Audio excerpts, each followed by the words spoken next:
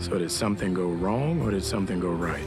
Stephen Rogers was chosen for a program unique in the annals of American warfare. Steve Rogers chose not to elaborate on his lifetime with Peggy at the end of Endgame, but that isn't gonna stop me from speculating about it. Was Peggy's mysterious husband really Steve the whole time? And if so, does that mean he was standing by to watch the Avengers try and save the world? After Thanos was finally defeated in Avengers Endgame, Steve Rogers volunteered to bring the Infinity Stones back to their rightful places on the timeline.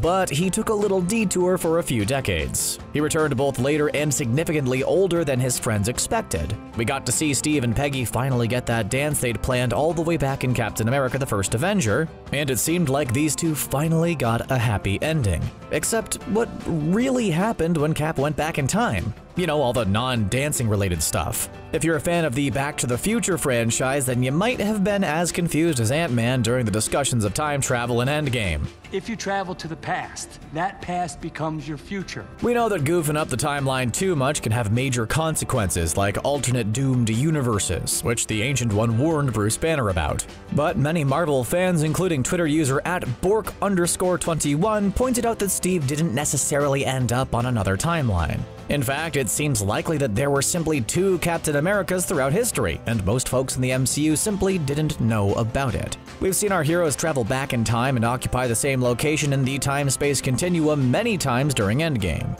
Cap even learned that his ability to do this all day is really annoying. I can do this all day. Yeah, I know. Of course, if you're going to rewatch all the Avengers movies and try to look for an extra Steve Rogers in the background, you're probably not gonna find anything. Although if you do, definitely leave me a comment. But the biggest proof I've seen so far that there were multiple Steves in the same timeline at the same time is Peggy Carter. Or more accurately, Steve's relationship with her. Basically, we know post-Endgame Steve was in the MCU this whole time because he was Peggy's mysterious husband. One obvious question here is, where has Cap been all this time?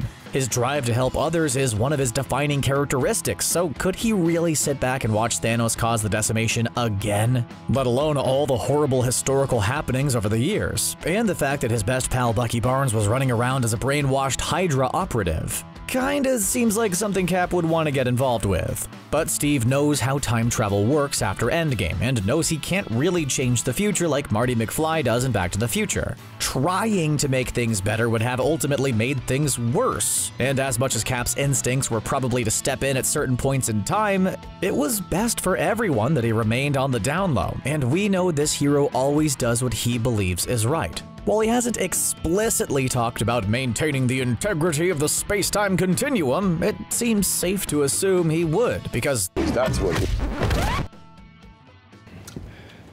heroes do.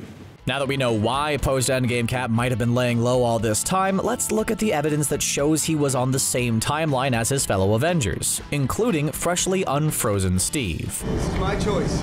These two lovebirds bid each other farewell in Captain America: The First Avenger, only to reunite decades later under very different circumstances. Well, I couldn't leave my best girl. Not when she owes me a dance. In The Winter Soldier, a newly unfrozen Steve visits a museum to learn about himself. As part of the exhibit, he watches a video featuring footage of Peggy from the year 1953, in which she reveals that she was married by that point in time. He saved over 1,000 men, including the man who would become my husband. We also saw a glimpse of Peggy from 1989 in the movie Ant-Man during Hank Pym's flashback, and it looked as though she was wearing a wedding ring.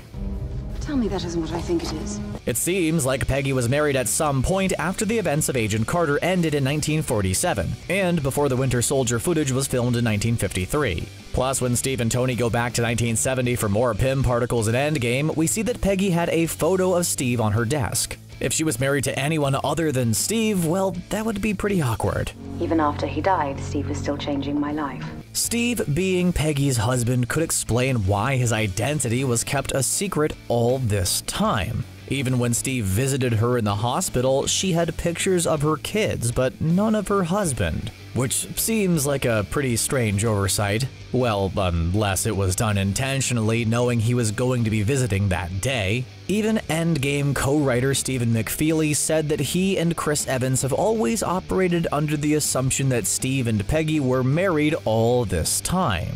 Although McFeely also said that Marvel may disagree and he's unsure if this will officially become canon in the future, it does seem likely though.